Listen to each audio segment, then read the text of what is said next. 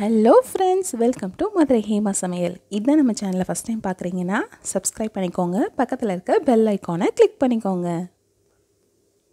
நான் இன்றைக்கி சௌச்சோ எடுத்திருக்கேன். சௌச்சோ எடுத்து சாம்பார் பண்ணுவாங்க, பருப்பு போட்டு கூட்டு வைப்பாங்க. நான் இன்றைக்கி வெறுமனை கிரேட் பண்ணி அதை ஒரு பொரியலாக வைக்க போகிறேன்.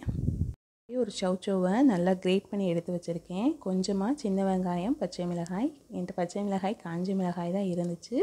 ஒரு கடாயில் கடுகு சீரகம் போட்டாச்சு.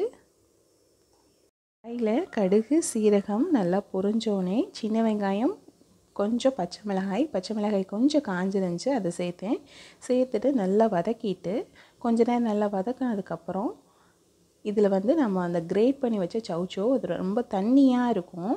தண்ணியாக இருந்தாலும் பரவாயில்ல, அந்த தண்ணியோடையே சேர்த்து ஒரே ஒரு சௌச்சோ தான் நான் கிரேட் பண்ணி வச்சேன். அதனால் எனக்கு பொரியல் கம்மியாக தான் கிடச்சிச்சு. எங்கள் வீட்டில் லஞ்சுக்கு சாப்பிட்ற அளவுக்கு பொரியல் கிடச்சிச்சு. இதை நல்லா அப்படியே வதக்கணும்.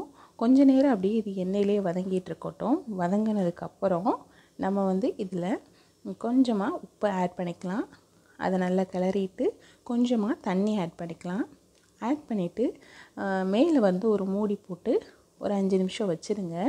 வச்சதுக்கப்புறம் அதை தண்ணியெல்லாம் நல்லா இஞ்சி சுருளை அது கிடைக்கிது. நமக்கு சுருளை அது கிடச்சி நல்லா பரண்டு வந்தோடனே அதை சாப்பிட்றதுக்கு அவ்வளோ டேஸ்ட்டாக இருந்துச்சு. பாருங்கள், நல்லா கொதிக்குது. கொதிச்சோடனே நம்ம என்ன செய்யணும், மேலே ஒரு லிட்டு போட்டு மேலே ஒரு மூடி போட்டு நான் மூடிட்டேன். மூடி இப்போ நல்லா எனக்கு வதங்கி வந்துருச்சு. அந்த சுத்தெல்லாம் பார்த்தா தெரியும், நல்லா சுருண்டுருச்சு. இது நல்லா சுருண்டோடனே எனக்கு நல்ல ஒரு டேஸ்டியான சௌச்சோ பொரியல் ரெடி ஆயிடுச்சு. வீட்டில் இதை ட்ரை பண்ணி பாருங்கள். ட்ரை பண்ணி பார்த்துட்டு மதுரை ஹேமா சமையலுக்கு கமெண்ட் பண்ணுங்கள், லைக் பண்ணுங்கள், ஷேர் பண்ணுங்கள், சப்ஸ்கிரைப் பண்ணுங்கள். மறக்காமல் பெல் ஐக்கான் கிளிக் பண்ணிடுங்க. ஃப்ரெண்ட்ஸ் அண்ட் ஃபேமிலிக்கும் ஷேர் பண்ணுங்கள். Taste it, love it. Thank you, friends.